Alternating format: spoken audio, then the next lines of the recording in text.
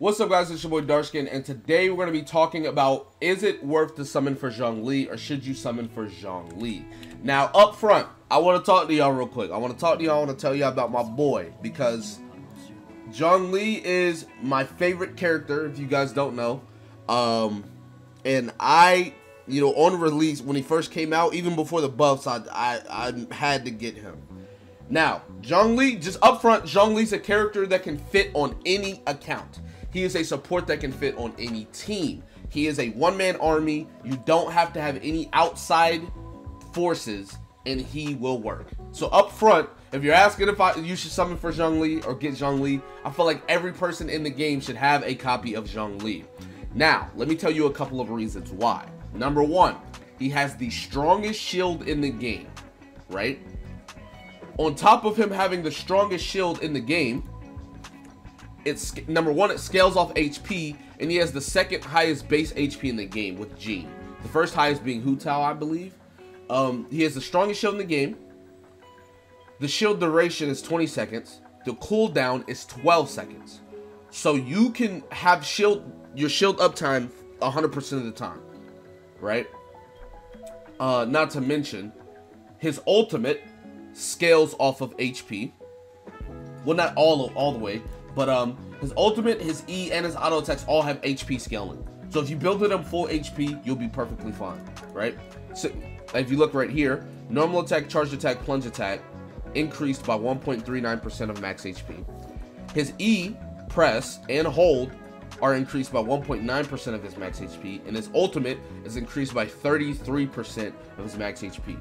So if you build him full HP, which I have him triple HP right now, perfectly fine. So very, very, very easy to build, right? It doesn't take a rocket scientist to build HP. That's all you got to build on him. His shield has something called fortification, or fortify. Every time it's attacked, or your shield gets hit, it increases its shield strength by 5% up to 5 times. And this is on any character. Doesn't matter what character's out. You could have Eula out. You could have Jean out. It doesn't matter. Fortification activates because it's a Jade shield. So, on top of him having the strongest shield in the game, the shield is even stronger. And it's like, between him not needing a team, he can work by himself, having the strongest shield in the game, the shield uptime is longer than the cooldown. Between him having HP scaling, so he's super easy to build. Like, if you guys want to see my artifacts, I have on 2-piece Archaic Petra, 2-piece Tenacity. Just look at this. HP percent, HP base, HP percent, HP base. This is geo damage with HP, like, and then I have him on HP percent. I'm literally running him full HP because it works. But on top of all of that, right? If that wasn't enough for you, his shield, when the Jade shield is active, all nearby enemies are stripped of 20% of their resistance from all elements. Cryo, pyro, geo, physical, everything. It's 20% reduction by all nearby enemies. So not only is he a tank for your team, he now becomes a support for your team as well. On top of, his ultimate can petrify. So the really big enemies, that you're trying to wombo combo or whatever, he can petrify them. Or even if it's smaller enemies, he can petrify them, and then you can combo with Zhao or whoever else you want to do. Super low energy cost. Like, if y'all can't tell how excited I am about this character, I don't know what to tell you. But, like, since I've got him, he's not got off my team, right? I even went so far as to get his weapon maxed out to R5, get his constellations out to C6. And this is the only character I've done this for. And I know some people are going to say, oh, well, DS, I know you're saying he's really good, but maybe you're only saying he's good because you have his constellations or his weapon. No. When I first got him, I used him at C0, right? I maxed him out, used him at C0. He is still amazing. And then they buffed him. So still at C0, he's amazing. Like, trust me when I tell you. If you don't trust anything else I say, C0 Zhongli, minimal investment, is still amazing for any team. Any team. If you're running Eula, which I run Eula, if you're running Eula, she does physical damage. Zhongli shields buff her physical damage. If you're running, you know, Ayaka, he buffs cryo damage. He is a character that can work completely by himself, and he can buff any element, and he can keep all your units alive. He's so good. Keep in mind, he's so good, they made a mechanic in the game to counter him. Just him. They put corrosion in the game, because if you guys, how corrosion works, if you get hit, your HP starts depleting. They did this because shield meta was so strong because of Zhongli.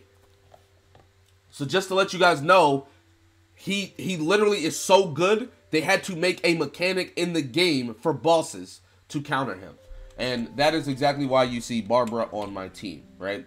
Barbara's just a placeholder for Kokomi, and the reason why is because, if you guys don't know, I've recently fell in love with Eula, so I've been running a Eula Shinha comp, and I want to have some freezes in there. So, you know, I have Barbara here for healing and freezes. Once I get Kokomi, I will use Kokomi. But that's not to say Zhongli's not good. Zhongli is still amazing. Most of the bosses don't even use corrosion, and even if the bosses do use corrosion, the shielding is still going to help you take less damage, not to mention the petrify is amazing as well. All of these things, like minimal weapons, you don't have to use, like Vortex Vanquisher's not even that good for him, right?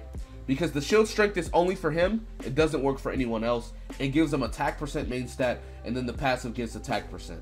So like this weapon, I only use this weapon on him because it's his weapon.